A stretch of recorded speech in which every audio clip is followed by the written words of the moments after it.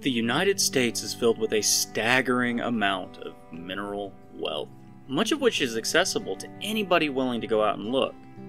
This is my rockhounding series covering each state, and today we'll be looking at the great state of Tennessee. Situated near the heartland of the nation, Tennessee boasts a delightful variety of very collectible minerals.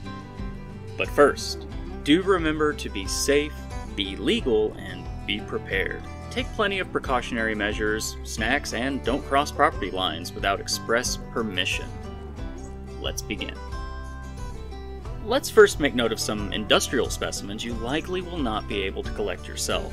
The Elmwood, Gordonsville, and Cumberland mines, which are owned by the Nearstar Company, are zinc mines. Much of the zinc is in the form of sphalerite. Now, you likely will not be able to enter the mines due to MSHA regulations. Also, the company itself has halted specimens leaving the mine, or rather they are very much so cracking down on it after some social media drama. Somebody was showing off the huge room of minerals that they had pulled out of it and that they were selling, and then the company got wind of it, and now specimens are in hot demand and limited supply. But if you do happen to run across some Elmwood, Tennessee fluorite, calcite, sphalerite, barite even, at a reasonable price, snatch it up. Those pieces are starting to get expensive. Just a little heads up for you today. So let's take a closer look at Tennessee. Tennessee has a state mineral, a state rock, a state gem, and a state fossil. The state mineral is the agate, which is kind of basic, but you can get some fun variety there. The state rock is limestone, which is even more basic considering we sit on the largest limestone slab in the nation between where I'm at in Missouri and Tennessee. Their gem is the river pearl, and their fossil is the, here comes a fun word, Tarotrigonia. It always catches me off guard because it's taro with a P. I'll put it on the screen. Alright, I've made you wait long enough, so let's tear into this. Here are 9 locations that you can go and find your own gems and minerals in Tennessee. The first one is the Cooper's Gem Mine, where people are finding all kinds of fun quartz specimens and garnets. And I do love me some garnets. Speaking of, if you haven't yet, check out my first video on my birthstone series, which is all about garnets. No, it's actually my second video. The first month. I confuse myself sometimes. Let's keep going. Number 2, the Tennessee River. You can find freshwater pearls. You might have to do a little bit of work. It's probably going to be pretty gross, but you can find them. Number 3, the Lomond Mountain. Lomond Mountain. You get what I'm saying. It's on the screen. People find geodes, calcite, and celestite. Love celestite, especially blue celestite. Chef kiss. So good. Number 4, Richardson's Landing. People find Lake Superior agates here, and it's probably from the river washing them down. You can actually find some Lake Superior agates in Missouri as well off the Mississippi River, which is pretty great. Number 5, the Unica Mountains.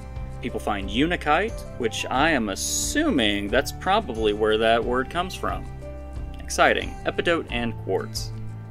Number 6, Horse Mountain. Several varieties of agates, including the coveted paint rock agate, which is a relatively unique agate to Tennessee. Highly desirable, highly sought after. Very, very nice. Number 7, Russellville. People find geodes in the streams and gravel bars of this area.